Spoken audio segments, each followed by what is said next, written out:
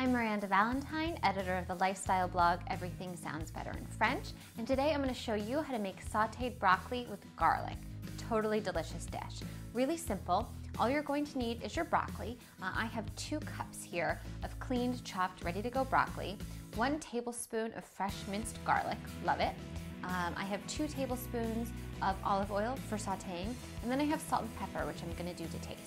So I have my skillet over here heating. It's on about medium heat, nice and hot, ready to go. So I'm going to start by adding in my olive oil.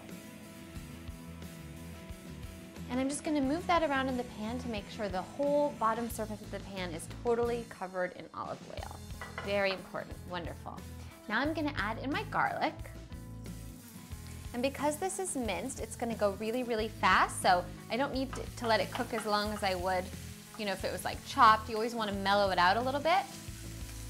And I really want the broccoli to get the flavor, so I'm going to put it in pretty much immediately. Because it's going to cook for a while anyway. It's going to cook for about probably 5 minutes.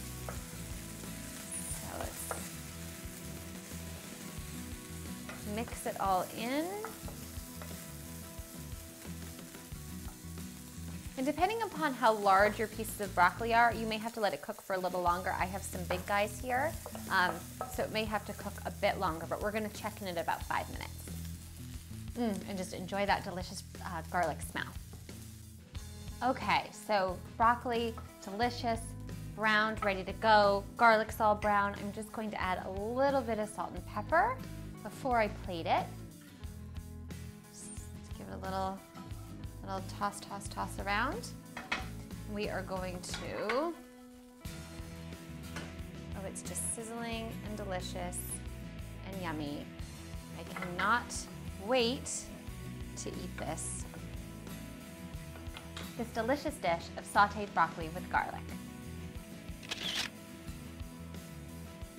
Thanks for watching. Make sure to subscribe.